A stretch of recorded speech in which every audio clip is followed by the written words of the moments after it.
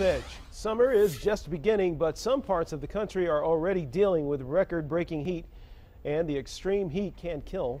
Our chief health editor, Dr. Partha Nandi, has some signs that you're dehydrated. Doc, what are they? Here's the thing, and people think, I just get hot, but this is killing people every year. So heat can be very dangerous. As the temperature rises, it can affect your body's ability to cool down. We naturally sweat, right, to lower our body's temperature. But when the humidity is high, the sweat on our skin doesn't evaporate as quickly, and this prevents the body from effectively releasing heat. The really high body temperatures can actually damage our brain and other vital organs, so it's important to take precautions when the temperature really goes up. What outdoor temperatures should we be concerned about? That's an important question. So if you're outside for prolonged periods of time when the temperature is 90 degrees Fahrenheit or higher, that's considered risky. Now, the heat makes it harder for our bodies to maintain a safe internal temperature, the one that we talk about, 98.6 degrees. So keeping ourselves cool, water, hydrate. Absolutely. By prescriptions, drink at least 2 liters per day, preferably plain water. That'll keep you hydrated. And please remember this, do not wait until you feel thirsty.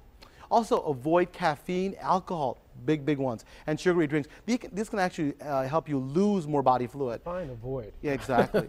wear lightweight, light-colored clothing, and they can help you to deflect the sun's rays, so it's important. What are the signs that you're dehydrated? Yeah, 4 signs I want people to really look out for. Number 1, watch the color of your urine. You want it to be clear to a light yellow. If it's too dark, it's a sign of dehydration. Number 2, how bad does your breath smell? Seems like an interesting question, right? But if you're drinking and if you're not drinking enough, your mouth is dry and bacteria can grow more easily.